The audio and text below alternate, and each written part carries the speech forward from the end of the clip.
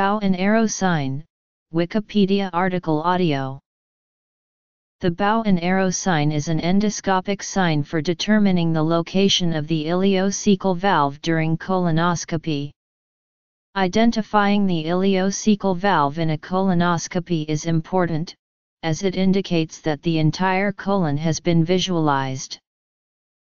The identifiable landmarks in the cecum are the appendiceal orifice, which is a curvilinear indent indicating the location of the appendix from the lumen of the bowel, and the ileocecal valve, which appears as a puckering in the most distal fold of the cecum. The bow and arrow sign uses the curve of the appendiceal orifice to point toward the direction of the ileocecal valve, as if it were a bow guiding an arrow. The colonoscope can be passed in this direction in order to enter the terminal ileum. This is used as one of two identifiable landmarks of the colon, and signifies that the entire colon has been visualized.